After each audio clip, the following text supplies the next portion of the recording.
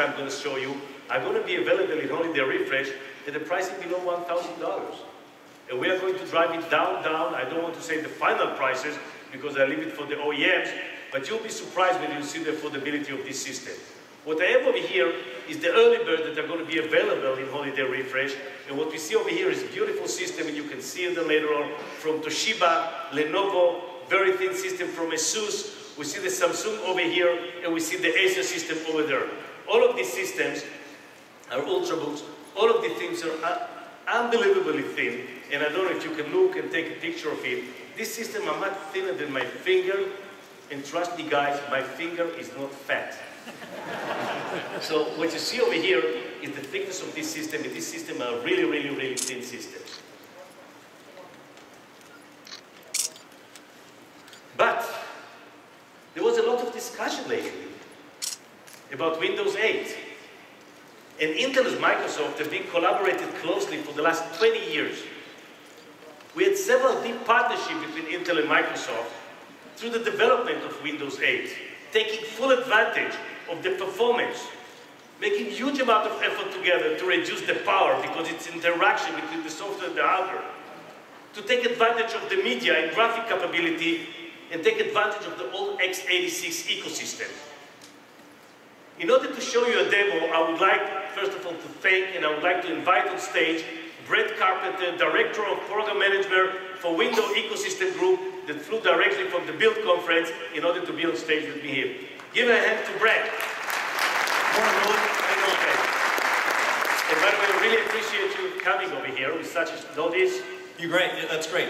What I have here is an example of how we've reimagined Windows from the chipset to the user experience by enabling Windows 8 to run on this 32-nanometer Intel Atom SoC developer platform. But this is a tablet. That's right. This is a tablet, so we can touch it back and forth here. But I brought this up from Build yesterday where we demoed it in Anaheim and generated a lot of excitement. But I'm in the middle of the Ultrabook section. Oh, that's a good point. So can we move over to the Ultrabook? You bet. Thank you. So with Windows 8, we've also ensured that it will continue to run on the breadth of hardware that exists in the market today, as well as the innovative hardware that you and our development partners in the audience will continue to create. So what we have here is an Acer Aspire S3. It's got a 13mm profile and a 13-inch screen, and it's got great battery life. And more importantly, it resumes very quickly. We'd like to see that. So this is not hybrid, this is sleep mode. This is sleep mode. Let's see how fast you can resume. Are we ready? Yes. 1, 2, voila. Here we go. All right. Hold on. Where did you get this picture? I believe this is the only picture of me without a beret. Well, you know, I did a lot of searching on the web, and sure enough, I found one. So that's amazing. Some of the people think that I was born with this beret. Let's go on. All right. Log in and move forward. All right. Let's go ahead and log in. And so what you... Oh. No. Doesn't like the password. Oh, somebody changed the password? Cap locks me. There we go. Rule number 1, if you've got cap locks, the password doesn't work. Yeah, and it was a very easy password to guess as well, too. So what you see here is the new Windows Start screen, utilizing the Windows Metro style UI. And I can come down here, and I can navigate through using the keyboard. You can see it's fast and fluid.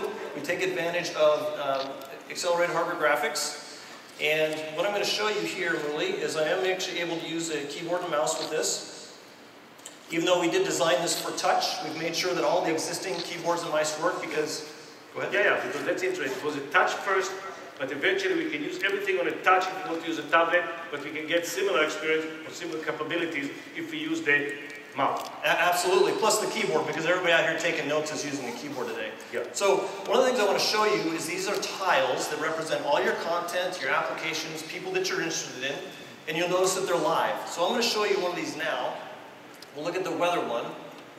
Okay, and what this is an example of a Metro-style app where we've enabled developers to use HTML, JavaScript, or XAML, as well as C#, C++, and Visual Basic to create Metro-style applications. Now you'll notice there's no Chrome.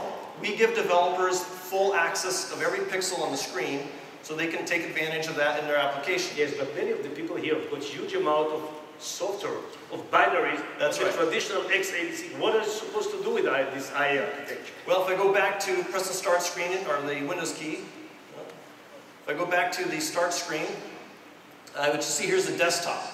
So we do support all the existing Windows 7 applications running in desktop mode, and let's go find one of those here. So I'm going to go, oops, I'll go back here. Okay. this here. Where'd it go? Okay, so we're going to go search for an application I know is on here, Visual Studio. Okay, there it is. So now I've launched Visual Studio Express, which is something we gave away at the Build conference, and you can see we have a desktop application running. I can also go back over here, and I can go here and I can click through the existing applications that are running.